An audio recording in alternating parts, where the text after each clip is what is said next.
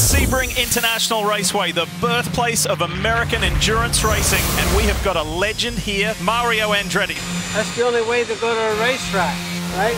The Mobil won 12 hours of Sebring. It doubles as the season finale for the WeatherTech SportsCar Championship. An IMSA season unlike anything that we've ever seen.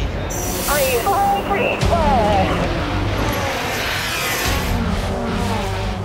Today marks the final full-time drive for Oliver Gavin with Corvette Racing.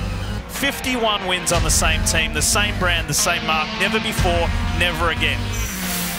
It's a problem for the number 7. This has championship implications here. Intercooler issue on the Hagerty Penske machine. They go to the garage and lose 11 laps with that change. The 4-car, Ollie Gavin, leaking some fluid down the back straightaway. Townsend Bell leading the class goes for a ride. 2 cars spun, turn 17, offline, all clear in, all clear. Oh, geez, is that the Minolta car? It is the Conningham Minolta car. Yeah, late move there down to the inside.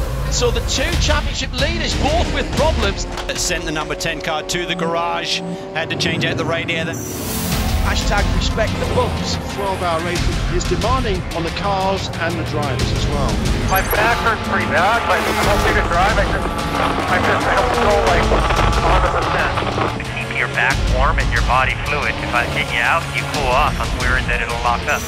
Then a little bit of argy-bargy here with the GTD leader. Mario Farnbacher gets turned around by the Turner Motorsports number 96. The beginning of what is going to be an elongated 9-time slog in comparison to Sebring as usual.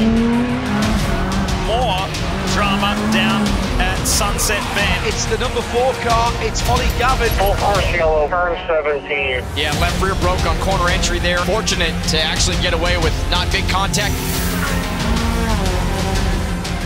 912 running up the back of the 3 and doing damage to the right front wing.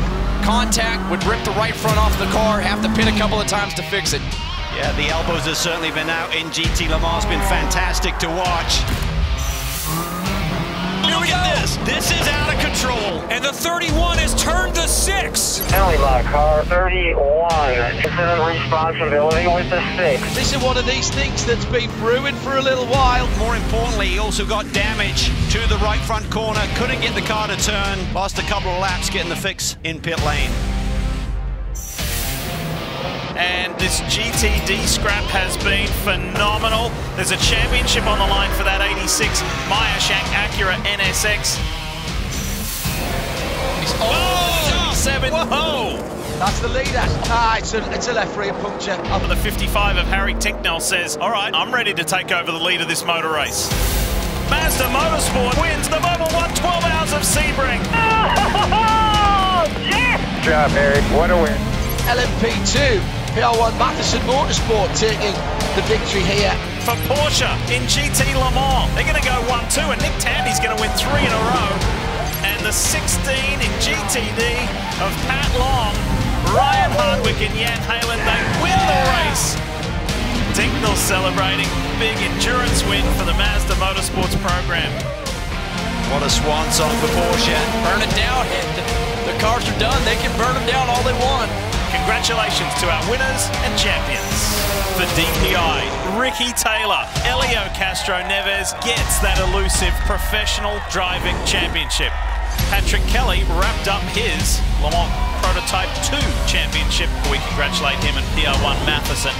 The GT Le Mans category, Antonio Garcia, along with Jordan Taylor. GTD, Meyershank do it, Mario Farnbacher and Matt McMurray. What a season.